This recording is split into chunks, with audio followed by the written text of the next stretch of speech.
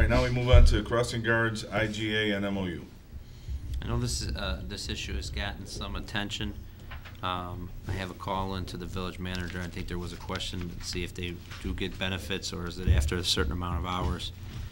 So I'm waiting to hear back on that. But approximately $4,000 a year for us to help cover the cost of the crossing guard on First Avenue and Forest. I'm not sure why they wrote it the way they wrote it. This was reviewed by our attorneys at Franzik. We made a few minor changes just to make sure everything was consistent, that we're only responsible for 33% of any overtime or any things of that nature. I don't know why they have in their memorandum if they're using the same one for all of us. Is that why and that's why it says maybe that it's going to be reimbursed to District 96. So the only thing that I think the board needs to decide on is whether or not they want to enter into this agreement to cover the service. I put in there that it's gotten some attention in the press. I think it shows that we're working together. I think Mr. Walsh asked a good question about some of the fees they charge us. We turn around and charge them basically the same fees when they use our pool and stuff. So we've talked this past summer about trying to offset some of those costs. So hopefully we can begin to do that. Ultimately, I think it's just up to the board to decide if it's something they want to start paying for that has previously been covered by the village. What's driving this other than the village trying to save costs?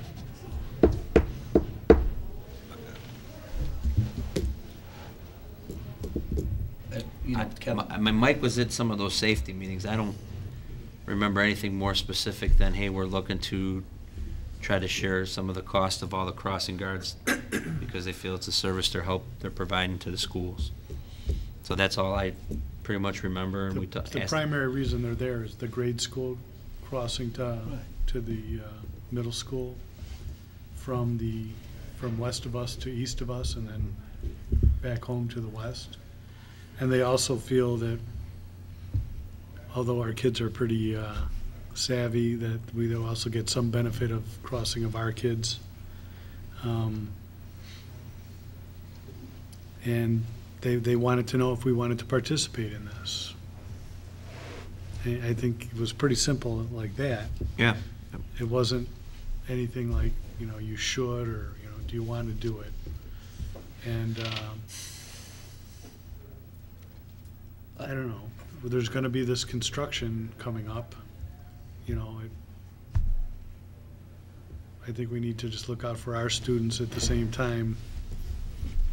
Well, the point is they've been providing a crossing guard there and paying for it for decades, as far as I know. I've lived in Riverside for 26 years, and there's been one. So the only benefit this is this individual transaction is a fee that was being paid for by the Riverside is going to be paid for by our school now. So it's going to we have to take it away from our funds, so they either don't have to collect as much funds or can use it for something else.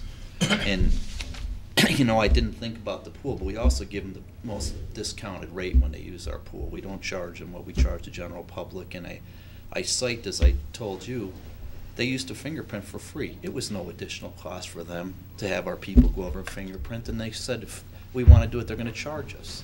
So, a mutual beneficial is that you're right. We could, we'll still fingerprint for you. We won't charge you. And then, these are the kinds of things we want to do together. But, the fueling was a good deal.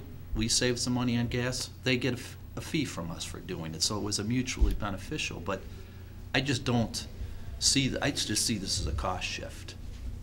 And Mike, maybe you feel different. I mean, whether we participate or not, they have to provide safety at the corner, as you said. And there's some grammar school kids that cross over to Holler. There used to be. Maybe there aren't again now. Oh, I don't think if there were no grammar school kids crossing that intersection, I don't think there would be a crossing guard there. Right. You have kids crossing for Ames. That's what you have.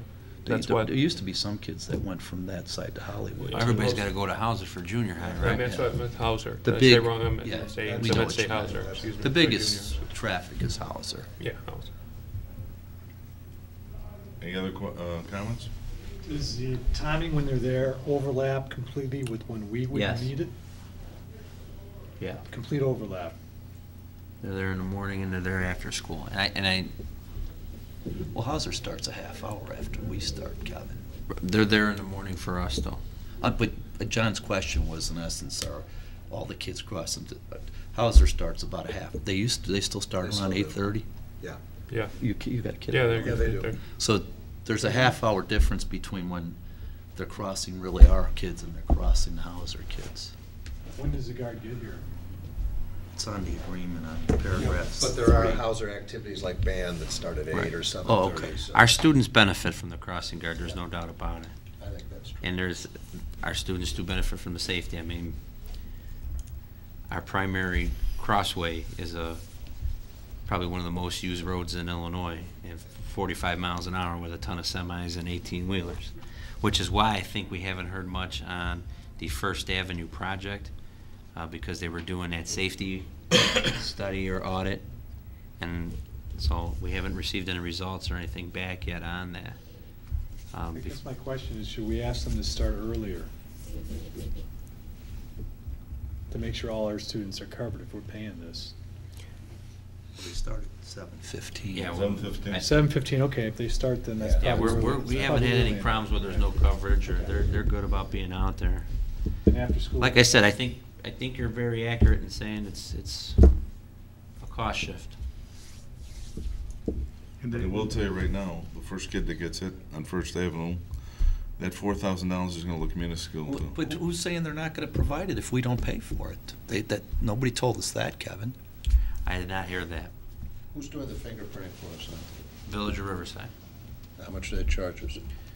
There's a state fee and then there was a village fee that they were charging. But then we turned around and charged that money back when they rented the pool, and so we were working through some of that. Just trying to see if we can. Yes, no, I think that one we're able to work through it. We can work through a little bit. Any other discussions on this? How strongly do you feel about it, Kevin? It's important to you if we agree to this? Well, or not? I mean, you're our liaison with all the government agencies, Right. so. I think, we have some things coming up, and we want to keep a good working relationship with all our municipalities. It's not a significant dollar amount of our annual budget, and I think our students do benefit from it. But is there, the other concern I have is this going to open the floodgates? That was Are my they going to question. say, you know what, we send a policeman in front of here every day, we want you to start paying an hour for a policeman and then have Brookfield do it in front of the other thing? Or, what's the next cost shift they're going to do to Sure. Or us? the other villages.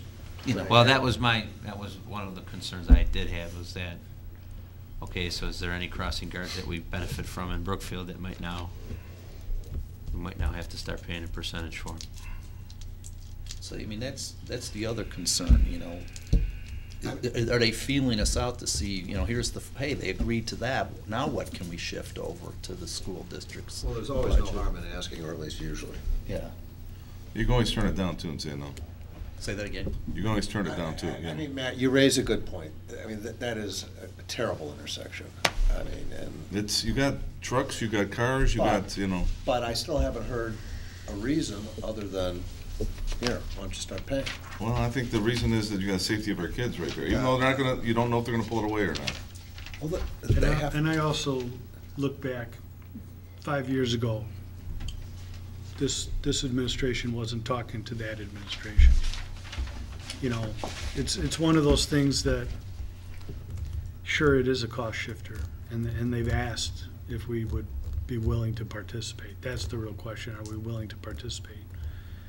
We've got some intergovernmental agreements going on with some other things, and I agree, we're trying to be more communicative with them and work more hand in hand on issues. We have the potential bike multiple use path going in, where we discussed that was a shared fee that the state is going to look to the village first for that, and that's going to benefit our students. What's District 96 gonna do? Do we know? They rejected, I believe, or they did not approve it, I or don't think they took a voted vote on on it. it There I was a think lot they of people discussed saying it. no. in the first They didn't hammer. vote. That's my recollection of what I read. I will say, though, there's one provision in here that I don't agree with if we agree to it in principle, and that is they're gonna endeavor to provide a substitute if they're not there. If the village wants us to agree to this, they need to put somebody there, and if the guard doesn't show up, let them have a policeman cross or And something. my experience I is agree when a with guard doesn't show up, they They do do put use a a police police But officer. they're, I'd like it to say it in the agreement. Which number? It's paragraph 3. What in the page? second paragraph. I think 156. I got I it. can't bring mine up. The I mean, village will endeavor to retain or assign a replacement school crossing. That's almost like we're buying an insurance policy if we put that clause in there. That they're always gonna be there, someone there no matter what. We want to for our guarantee kids. someone will be there. Yes, for Yeah. the- that would guarantee it. Yeah. If we're gonna pay I for it, let's struck put it the- in. If you, the language, the way I proposed it would require them to do that, Kevin, if you see it there.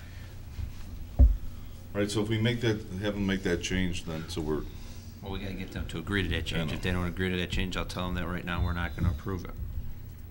Is that Good. fair for the board to understand? Am I summarizing the board there? Yeah. We'd like to see that we're guaranteed a crossing guard, not that there'll be a possibility of not having a crossing guard or a police officer. They kind of list A, B, or C, Right. so. if we But I can think get the A, B, or last one is C- if no replacing guard is available, the village shall notify the applicant. We don't want that. We No. basically want that whole last sentence I struck. don't think And the you word wanna be out endeavor. there. You don't wanna be out, yeah, Kevin, you don't wanna be out there. And I think, Although it is a nice uniform. but I think in the hierarchy, the grade school kids need to be covered first. Yeah. I mean, yeah. we're getting the benefit, but I think the primary is for the younger kids, and maybe that's, we're doing what you're suggesting to ensure the younger kids, are covered as well, because, Sure.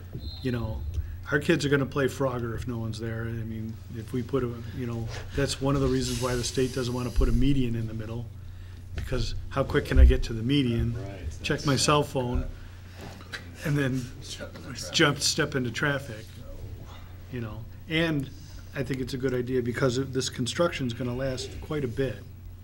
They're gonna dig up 1 month and come back in a month and do something else, and so I think we should, make sure that we're covered at that intersection, not only for our kids, but for the younger kids, since I don't really know what the District 96 is doing to ensure that, So does the board feel that if we made that change and they approved it, that we would vote in affirmative of it, or? I'm assuming that might take some time, because they already approved this one and sent an approved agreement to I'm us. listening to what Mike and Kevin are saying. Mike can see, I agree, there's a benefit to it. Maybe we've had a benefit we should have shared for many years and we haven't.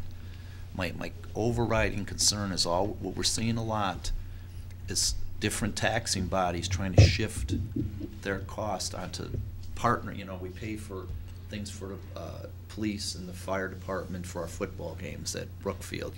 Again, what else would they be doing that evening? Don't they have to provide the safety? And the concern is, how far is it going to go? We have our budget, we have to work on it, and we just want to make sure we send the message that, we don't expect this to be the start of a new trend or something here. But, I can go along and I agree your- with that point. If I could go along with your recommendation, and Matt, I even go along with if other people, if we want to vote on it, to say we'd approve it we'll approve it tentatively if they agree to change the language, so they have to provide somebody. And then we wouldn't Let's have do to that vote then. on it again. At least we're sending a message over where we want to work, we, you know what I mean? And for how long is it again? Yeah, just one question. So if we're out there and we see that there's no guard there, are we obligated then to put one of our people out there? We No. have not, No. no. So we're gonna know there's an unsafe environment out there, and we're Call- not obligated to. Call the police. Call the police. Yeah, like you said, call the police. That would force, yeah, right, the Yeah. police. Well, then we are police said- obligated to do some action. Well, you want to write this in Well, such a way that it's their obligation. Their to cover it. obligation to tell us if they're not there Right. too, is the way it is written now. They've got, we want it written, so there is an obligation that the village will provide somebody no matter what. Right. Yeah. I don't think we should tentatively approve it until we see how they feel about that change. That's All right. fine. Okay. I think we're taking a step forward to show we want to work with them. There's a benefit to our district by having it. We'll share some costs, but we want to guarantee, if we don't get into contracts that don't guarantee us our services. Right. That's a good point. I think that, everybody agree with it? I think let's do Fine with that. me. All right? So I mean, Marion, we'll just keep this going on until, I haven't, like Tim said, I haven't heard they're gonna cancel the crossing guard for the rest of the year, so if it takes us this semester to work through this with them, Well, this doesn't start until next year. next year. Right. And then for how long is it? It's an annual thing, you Annual gotta thing. You gotta give notify them 9 months once. notice. So it's really a 2-year deal. all right, so Marion, just make sure we keep on rotating that in. And we're estimating it's 40,000. It might be a little lower than 40, so I went a little high on the estimation. You want a little bit higher? Okay. And we can, when we meet with the village on other issues, we can say, our concern is the cost shifting is gonna keep coming. That'd be all.